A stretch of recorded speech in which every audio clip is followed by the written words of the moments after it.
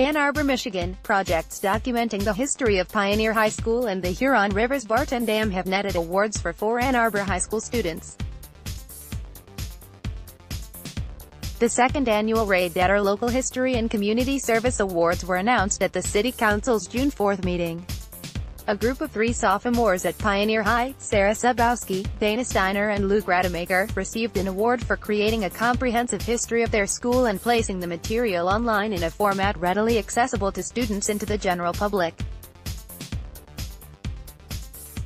Their use of a vast array of historic resources that are clearly cited, historic movie clips of the school's design and construction in the 1950s, old yearbooks, biographies, and contemporary interviews, is impressive, said award committee chair Tyler. We enjoyed reviewing it and discussing it. See the collection the students put together. Tyler noted that the student's teacher, Brent Richards, said in a letter of support he is excited that this will be a living project that can be edited and expanded by future students.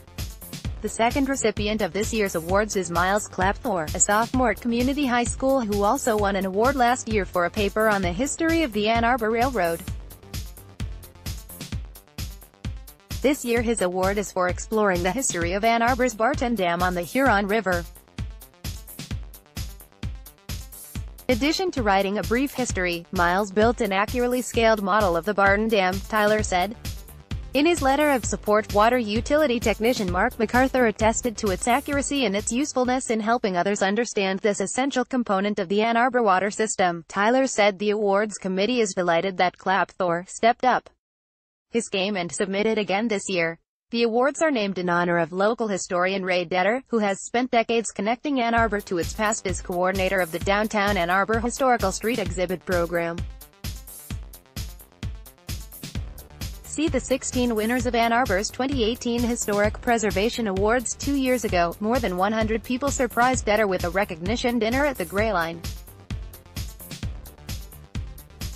The Ann Arbor Historical Foundation announced a new charitable fund had been set up in Detter's honor, so awards could be given annually to local students who show an aptitude for community service and interest in local history. The goal is to encourage high school students to become more familiar with the history of their community. This year's submissions were received from high school students at Community and Pioneer High Schools. Next year, the award program is expected to expand to all Ann Arbor middle school and high school students.